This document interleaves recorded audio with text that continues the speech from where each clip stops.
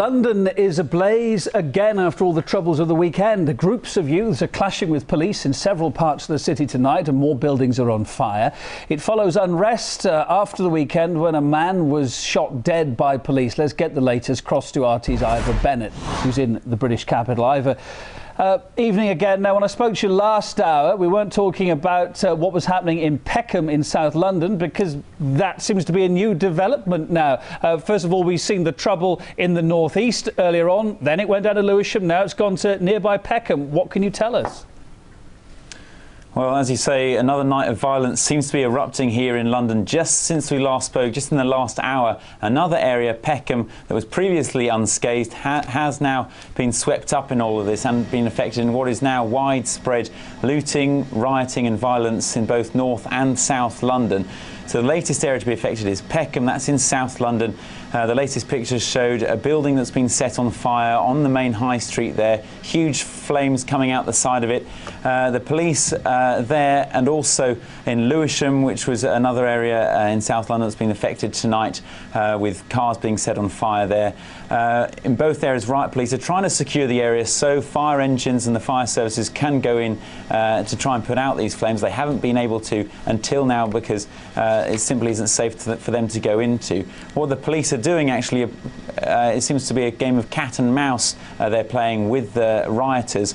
Helicopter pictures show them charging down the main thoroughfare, both in Lewisham and Peckham, and the rioters actually scattering through the side streets. They then regroup and charge themselves at the police, this time hurling missiles at them. And the latest pictures in Lewisham actually showed the latest ground that the rioters and the youths gained. That contained a parked car that was left there by an unwitting member of the public, clearly. They smashed the windows, unceremoniously set it on fire, just like that. And so this is people's livelihoods and possessions just going up in flames, really, in what is indiscriminate violence, really. Earlier today, another area, previously untouched area of London in these riots saw a lot of violence. That's in the northeast, a borough called Hackney, where police vans have been attacked. That's pretty recently, and that's been going on hours, all day, really, all afternoon. And the riot police are trying to control the area, but they're having a lot of trouble as the rioters try and coordinate their efforts using mobile phones. And just today alone, actually, the police have made over 215 arrests and have had to bring in over 300 more police officers from external units from outside of the capital city. That is just how serious this situation is. And Ivor, if you just wind this back to the beginning of the weekend, it all started, didn't it, when a peaceful protest got out of hand. The peaceful protest was over the fatal shooting by police of a gentleman called Mark Duggan, a 29-year-old. But is that what's being blamed for this ongoing trouble? Well, the general consensus now from police chiefs and community leaders who are condemning it, actually, and even the family of Mark Duggan, they're saying that what we're seeing now and in the last sort of 2 days since the Tottenham riots on Saturday night is a different level of violence and unrest. This is just kind of copycat violence. It's being dubbed by the police chiefs, who are people from youths who are just jumping on the bandwagon and using this is an excuse to go about looting and causing as much damage as possible. It's really indiscriminate violence and just people causing as much havoc as they can, and they don't seem to care for people's property. They're just setting buildings and houses on fire. So on Saturday night, it was a peaceful process that got out of hand and escalated into violence over the shooting of Mark Duggan.